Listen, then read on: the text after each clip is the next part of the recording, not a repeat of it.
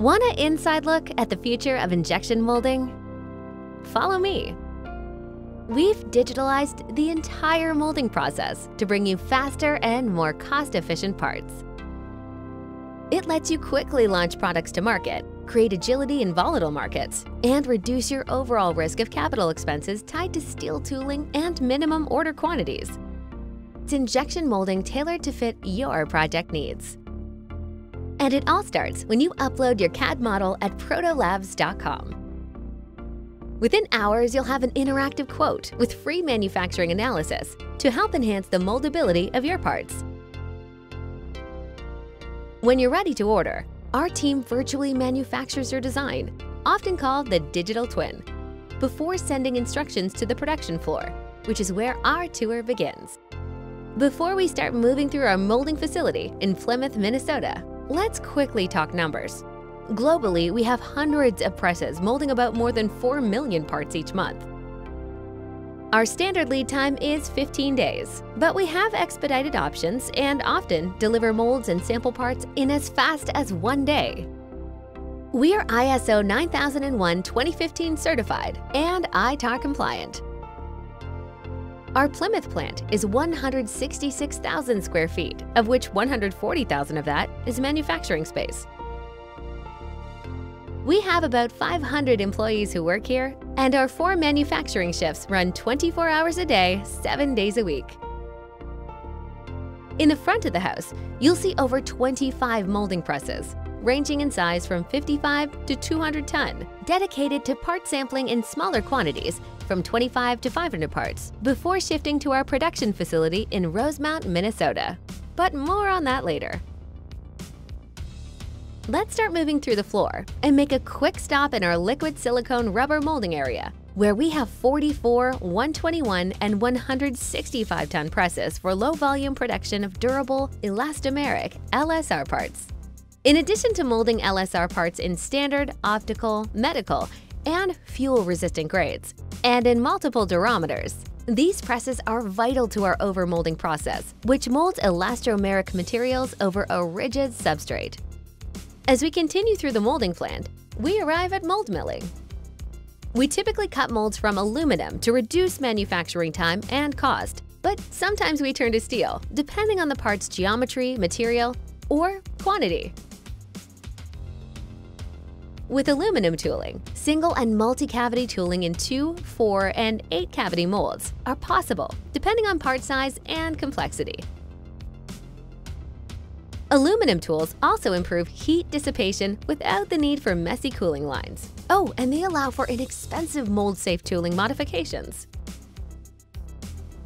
Once your mold is machined, if required, it stops at an EDM machine for a final touch-up. It then moves through the build process for polishing and pin replacement assembly before it's brought out to the press. So, can we talk materials for a sec? We stock hundreds of thermoplastic resins, ranging from polypropylene to nylon to ABS, all in a variety of color options. You can also supply your own resin if you choose. Before resin moves to the press, moisture is removed from the material through our state-of-the-art resin dryers to help prevent future moldability issues. Once your mold is affixed and the press is calibrated, molding starts. For production tooling, we follow advanced scientific molding processes to enable part and process consistency for the lifetime of the product. And back to our tour route, which continues to the back of the house, where we house our large mega mold presses, which are capable of producing parts as large as 20 inches by 30 inches by 8 inches. The presses here range in size from 300 to 500 ton. Okay, before we jump over to our low-volume production facility in Rosemount, let's quickly cover our CTQ, or Critical to Quality process, that provides enhanced quality control of parts.